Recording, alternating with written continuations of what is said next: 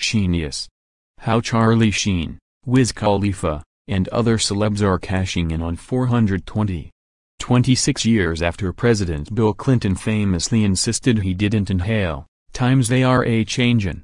10 states and Washington, D.C., have legalized recreational marijuana use, as many have legalized use for medical purposes, and, in 2018, several celebrities marked 420 by debuting new products. Charlie Sheen revealed a new THC vape line brilliantly named Sheenius. Life's missing ingredient has arrived, he teased in an Instagram post.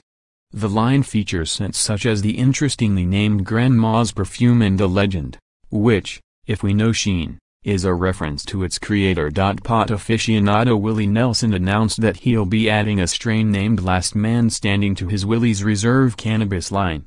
The new product will be available April 27th, the same day his album of the same name is released. Rapper Wiz Khalifa chose to drop a new song, 420 Freestyle, on the day, because, well, that date just made sense.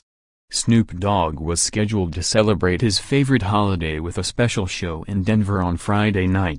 He couldn't keep his excitement to himself.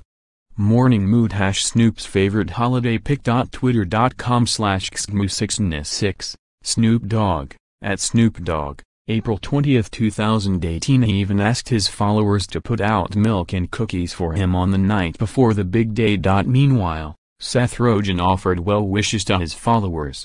May you be lucky enough to find yourself somewhere that weed is plentiful and legal, he said. Read more from Yahoo Entertainment. Grease turns 40, the Pink Ladies and T-Birds remember the wild ride filming the carnival finale. Will Ferrell is back to making fans laugh in his first appearance after car accident. The Star Wars universe finally has a black woman in the director's chair. With one caveat.